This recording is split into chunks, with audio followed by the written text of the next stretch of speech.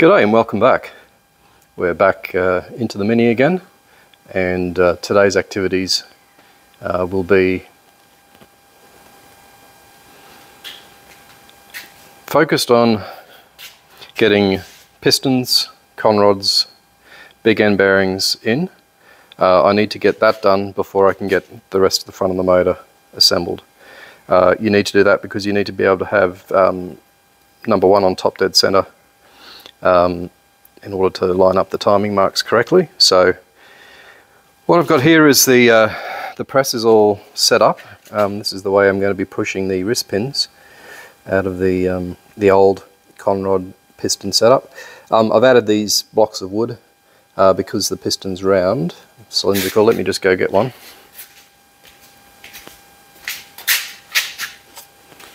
Okay, so because we're cylindrical, it's going to have the tendency to try and spread those two plates apart, so I just don't want that to happen. So I've got the other part of the setup to press these out is just an old socket. It fits through there. It'll fit through the small end of the conrod, and of course we'll be pressing it out like that. So I'll set you up and I'll just give you a quick look.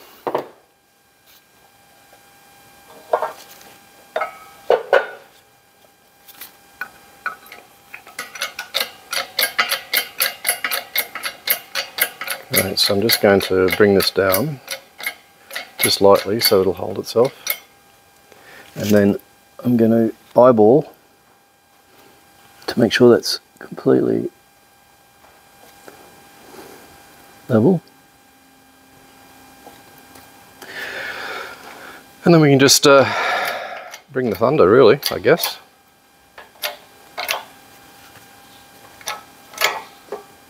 There we go.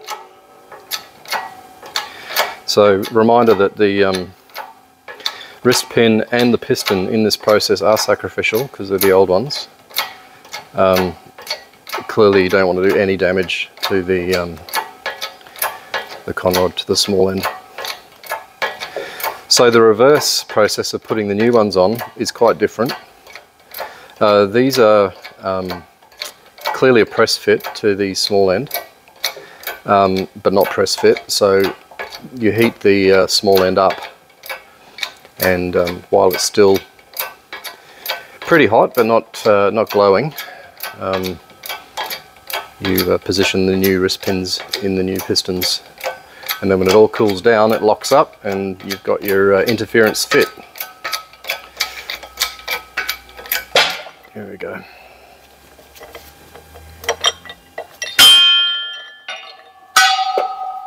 There we have it. That's number one. Okay, so I'm going to do all of these in the same manner and bring you back when it's time to apply some heat. Okay, so this is where we're at. I've got all of the conrods now separated from the old pistons and wrist pins. Next step of the process is getting the new pistons and wrist pins on. Now you'll see here that the wrist pins are a smooth fit within the piston, and the wrist pin is an interference fit on the small end of the conrod. So we can't press fit wrist pins into the small end. The only way really to do this is to use heat, enough heat to expand that small end, giving you a few seconds to slide the wrist pin in. Now, of course, when you think about it, you need to accurately judge where on this wrist pin that's going to go, because as you can see, there's clearance on either side. So what we need to do is work out how far in the wrist pin needs to be with the conrod small end hard up against one of these shoulders, because that's going to give you an accurate position, so that when you push the wrist pin in within those few seconds you'll get it in the exact position, and so that calls for a jig. Here's one I've made earlier. Now this is my vise, and I've got the new piston in here, old piston and old wrist pin, and a Jubilee clip here. So what the Jubilee clip does is it stops this wrist pin from moving any further this way, and gives you the opportunity then to get a accurate measurement between this wrist pin and the new wrist pin, so that when you slide in, you can get a very accurate measurement. So how to calculate this distance here is as follows. So as mentioned earlier, there's clearance on either side of that. So what we need to know is what one of those clearances is, if they are both exactly the same. So if we measure from here, from the shoulder to here, and then subtract the width of the small end, we'll get the total overall clearance that the small end has within this space here. Then all we need to do is divide that by 2, and you'll have what one of the 2 clearances is. And that means that you can slide it that distance that you've measured, and then when the small end is hard up against here and it sets there, when we move it back, it's exactly in the right position. I hope that makes sense. It's not entirely intuitive. So what I've done is I've measured here. So this is 26 millimeters exactly between here and here. The width of this is 22.25. So when we subtract those two, we get 3.75 millimeters in total overall clearance. Halving that gives us 1.875. So this needs to be 1.875 millimeters from the this end of the wrist pin to the shoulder here of the piston. So that brings us to the next quandary, I suppose.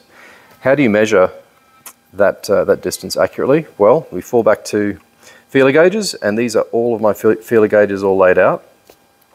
And so what we're looking for is a combination of these 12 feeler gauges that give us 1.875 millimeters, so that we can then put feeler gauges down in there and get the exact measurement. Hoping that still makes sense. I haven't lost everybody. So how do you work out what combination? Well, I thought about this long and hard. It's a mathematical problem, and I turned to ChatGPT, which some of you may have heard of by now. It's an AI program. And what I asked it a question. I said, given the following sets of measurements, find me a combination of those measurements which will give me 1.875 millimeters. And I was genuinely surprised. So I punched in, 0.457, 0.330, 0.381, which is the millimeter dimension of all these feeler gauges. So I put all 12 in, and it spat out 4. It said, this is your 4 ideal measurements that you'll need, and they add up to 1.880 millimeters, which is 0.005 millimeters different from what I need, which is absolutely negligible. So with these all together, and I measured them with, again, I measured this with a feeler gauge just to double check. We can go in here and precisely measure that distance. So this is the jig. I'd done a little bit of research on YouTube, and some of the solutions to this problem were let's just say labor intensive and overly complicated. This, in my mind, is actually a very, very simple jig using what we've just got lying around. So this is what we're using. So next step will be getting my temperature gun out. Need to make sure I'm getting the right temperature in the end of that small end. Don't want to ruin them, and we'll take that from there. So in my last video, which was the Model 2 video, I alluded to the fact that I was waiting on some parts for the Mini. Now, the parts I was waiting on have arrived, and they are a new set of pistons.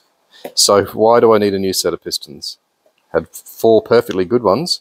I now only have 3 perfectly good ones as a result of a failed attempt to install the wrist pin. So what happened was I was very carefully heating up the small end of the conrod, and unfortunately I only got it part the way through before it cooled, and then of course I had to press the pin back out, and as a result of that caused some pretty solid damage to this inner, let's call it a race of the piston. Screwed it up basically, and that's it for that set. Now what turned out to be a bit of a blessing in disguise is that when I hopped online looking for replacements, I actually stumbled across a site that had surplus stock, and this is surplus stock of the era that these original pistons would have come from. So I've got a full set. They've come with rings installed and everything, and I might just take just a couple minutes just to talk you through the differences that I've discovered. First and foremost is that they are very, very similar to the old ones. So you can see there's quite a deep skirt in comparison to these Chinese ones. That's the first thing. The second thing is these Chinese ones only have 2 compression rings, whereas the new ones have 3, just like the old ones. And also, somewhat crucially, is I did notice that there's no oil holes to lubricate that pin at all. So I was wondering at the time how they get oil. Potentially it splashes up and hits this and then somehow finds its way in. But the new ones have oil holes top and bottom. So that's going to get a almost constant flow of oil there. I also note that there's a machined groove in here on the skirt. I'm not entirely sure what that does. It is what it is, I suppose. So that's pretty much a win, in my opinion. And they're only $200, so you know, didn't break the bank. And I'm saying goodbye to these, what I would say, fairly cheap and nasty, made in China jobs. Not that there's anything wrong with China, just these are new old stock, made in Britain, potentially off maybe even original tooling for the original pistons. So happy days. Now, thinking long and hard about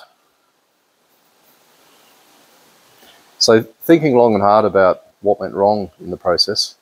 What went wrong was I only have 2 hands, and trying to install the pin, I'm relying on the fact that the small end of the rod is hot enough but not too hot, and I've got time to get it on. Now it took a little more than 3 seconds for it to cool enough to cause problems.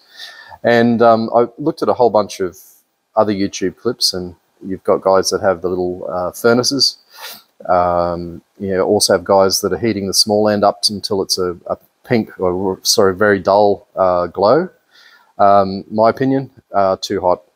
And then I thought, well, how can I do this without taking to machine shop? That's the logical thing to do as well. It's the logical option. I thought, why don't I get someone just to help me?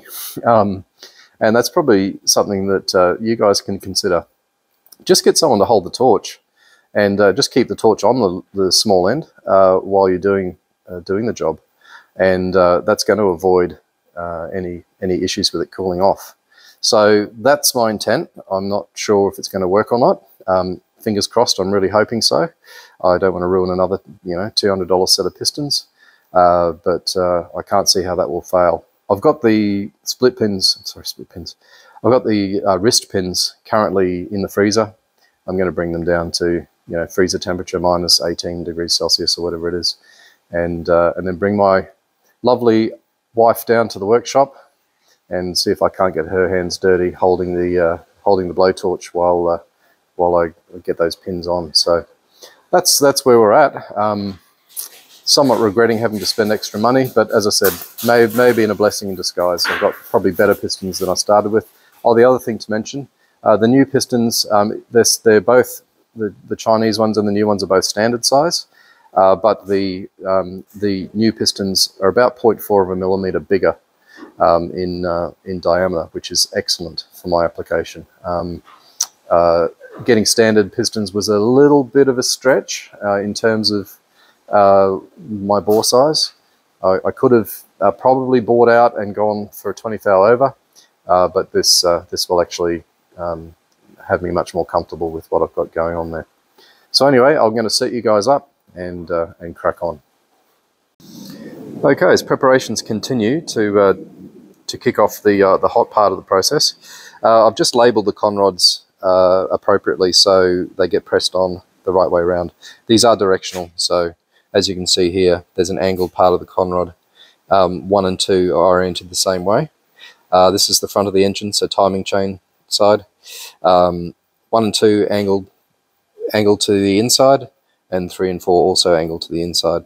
So that could clear up for anyone that orientation. So what I've done is I've marked these with an F. So they've all got obviously the F on this side. And marked all the pistons as well with F, because these also have a specific orientation. It's marked front there on the piston. Okay, so I thought I'd share that before we kick off.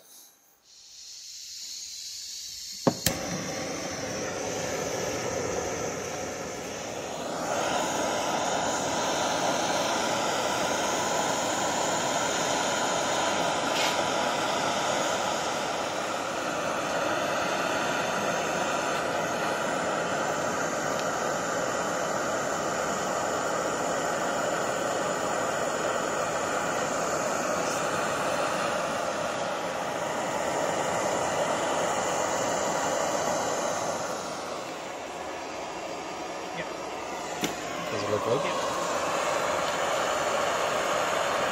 What are you doing?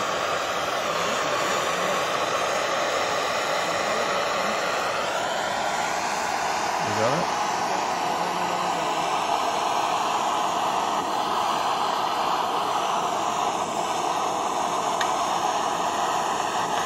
Come on.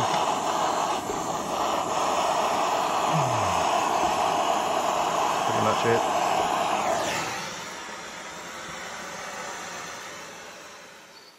Okay, so that went really smoothly to a point. So we got 3 on without too much of a drama. However, the last one, which incidentally happened at the 3rd attempt, guess what I did? I pressed this pin through the conrod. What's wrong with this pin? Belongs in bloody Chinatown. That's the pin for the Chinese one. This is the pin for the English one. It's longer. So I right royally screwed up. Consequence was pushing the pin back out again. You can see the dimple here. More importantly, it crushed the ring lands there, and that's a broken piece of ring in here. So that's toast. I've had to unfortunately order another set. It's kind of sad, but it is what it is. Note to self: get rid of anything related to old pistons in your work area, otherwise you can confuse them. That was botched. Well, that, folks, is it. 2 sets of new pistons to make 1 set, and they're all on extremely accurately, if I do say so. So the next thing to do, I've got some ARP rod bolts coming, and what I want to do when I get those is I've got a set of really accurate scales. An assembly like this, including the big end cap and the bolts, is roughly 1 kilo, so this is a digital scale that can take, I think, 3 kilos, down to 0.1 of a millimetre difference. And just to give you an idea, so I'll just pick 1, and you can see that's 827.9, and the next one is 845. You know, so that's what did I say, 827, so it's 18 grams difference just in those two assemblies. So the exercise will be just to balance them all. In a reciprocating 4-cylinder, it's not like a V8 because you have opposing and a flat plane. The forces of 2 of the pistons cancel out 2 of the others, which means that you can balance all this assembly and it won't affect crank balance at all. So it'll just improve the overall balance of the engine. Whereas in a V8, if you start screwing around trying to balance assemblies and you don't balance with the crank, it can throw you out. It can actually make it worse. So anyway, that's that part. That was hair raising. I didn't enjoy it.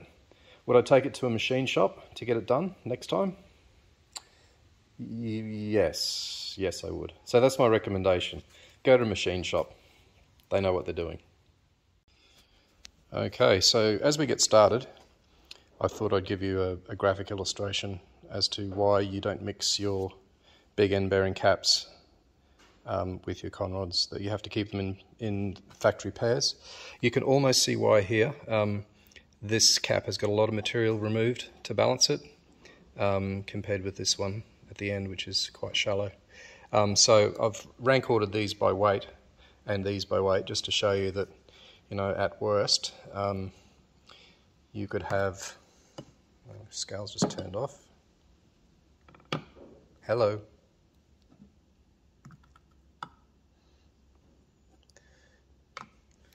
Okay, so that's 977.9.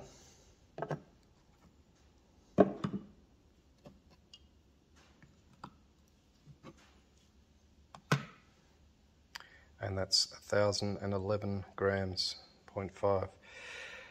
So you're looking at 34 grams difference, which is phenomenal. So what I'll do now is I'll put the camera down and match them. You know, I've marked these, so this is number 3. You can probably see 3 dots on that. I'll match them and then reweigh them and you'll see how close they are. Okay, so number 4. 9934.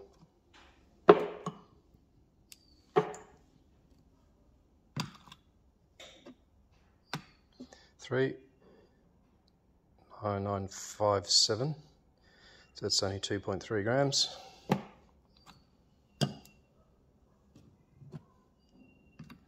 Number 2. Okay, that one's 3.8 grams.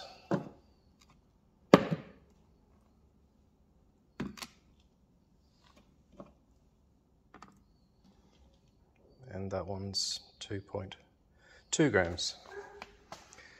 So, so the objective will be to get the rod bolts out as well and weigh them at the same time and match them all together. And then I'll just be taking just a little bit of weight off to bring it to 9934. Well, we'll reweigh again with the rod bolts, find what the lightest combination is, and then bring those others down to that spec. Okay, so I've weighed all of the new ARP rod bolts and obviously nuts. They are all identical, which is excellent. And I've also weighed all the bearing shells. The bearing shell I put on number 3 here is just 0.1 of a gram lighter than all of the rest.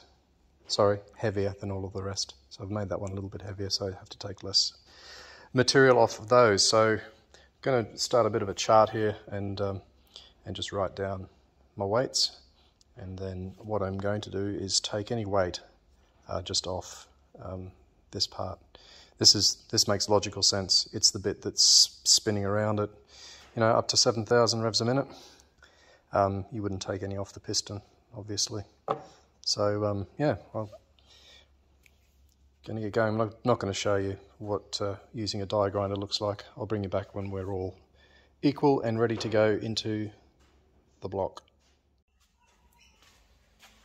Okay, I've set you up to have a quick look at installing one of these pistons. I've already done a trial run on cylinder number 1, which taught me a little bit. So first and foremost, this is the ring compressor. There's heaps of oil in there. The next step is just to make sure these rings and channels are soaked. So I'm not worrying too much about ring orientation while I do that. I'll set the rings up before they go into the compressor. When I say set them up, the spring gaps or ring gaps need to be offset against each other. So I'm going to do sort of a 120 degrees because there's 3 rings. 120 gives you 360,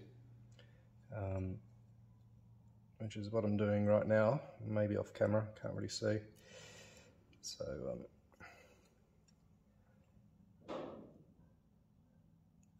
yeah, I'm pretty happy with that. Oil control ring doesn't have the same requirement. Okay, ring compressor, I'll bring that into the equation.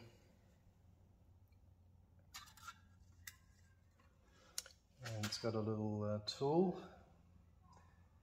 which I need to find. So I'm going to set this so that there's a little bit of piston skirt hanging out the bottom to start things off.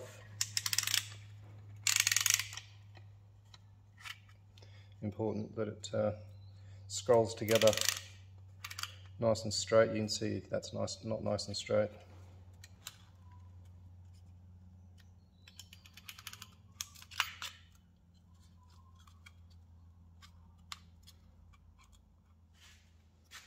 If I can get one more click out of it, that'll be where I need to be.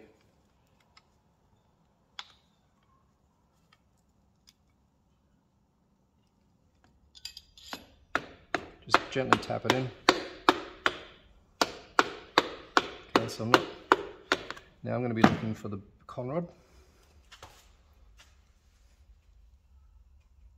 Seems to be coming down straight.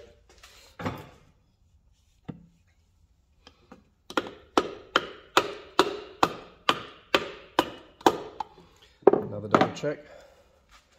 See what the conrod's doing.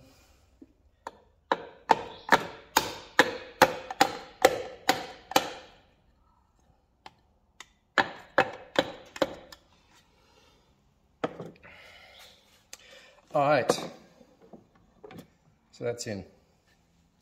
Let's see what the conrod's doing here. Yeah, we're good, it's fine.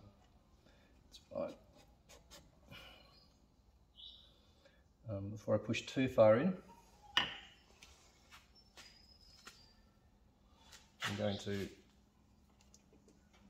swivel this around so you guys can see it. Hopefully that's giving you some image. Yep, that's all right. So there's your bearing in there. Bit of assembly lube, crank journal as well.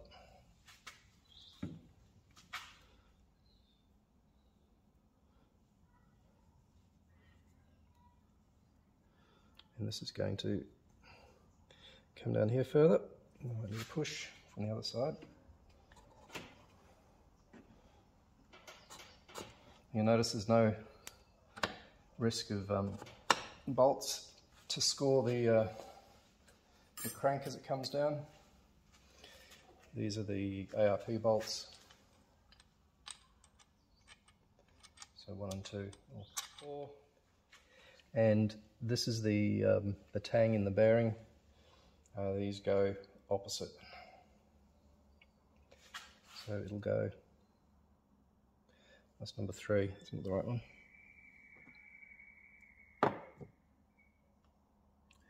Hang on a sec, no, that's number 4, that's all good. 4 dots, I thought I saw 3. I did see 3, there's 3 punched in the side. Don't know what's going on there. These have all been, as you saw, properly balanced. Oh, sorry, I didn't make any comment on balancing.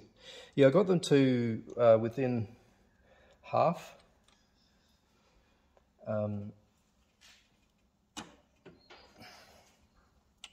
Half a gram, which for this application is absolutely fine. I was walking the tightrope, I suppose in my words, walking a tightrope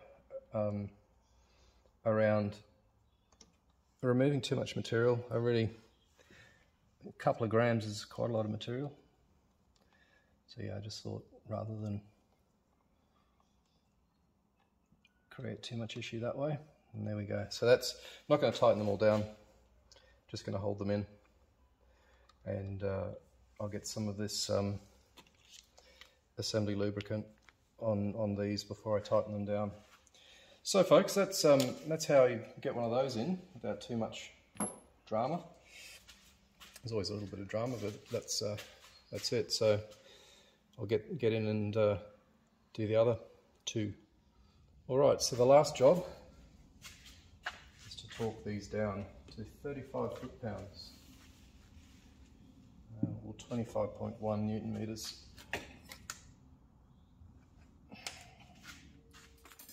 Okay, so I've got some assembly lubricant on these threads.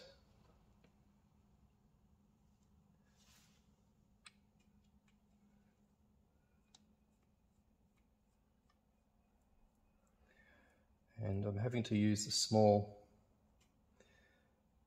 torque wrench. The other one doesn't go down as low.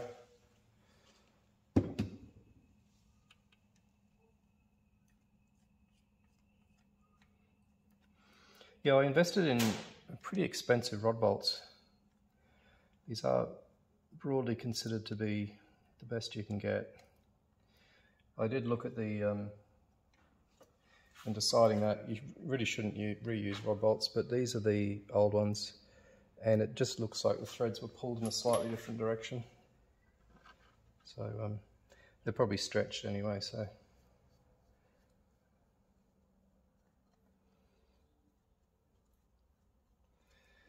So don't reuse them. These were a couple $100, which is pretty crazy. Almost the price of a set of pistons.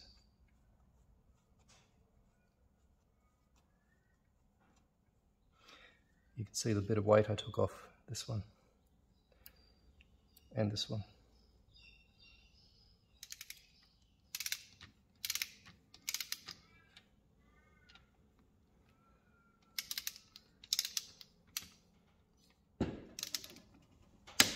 Click.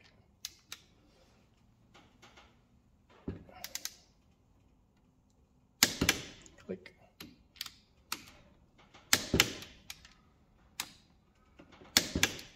This is the end of this short clip. I'm going to resume the next one with, it's probably going to be Model T. I received a box of parts for the axles. So that's ready to continue. Click, click.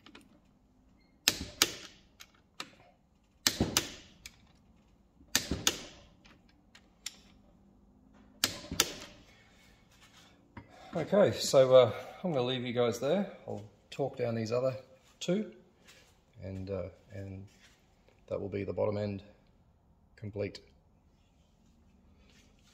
Does it still turn freely? Yep, lovely.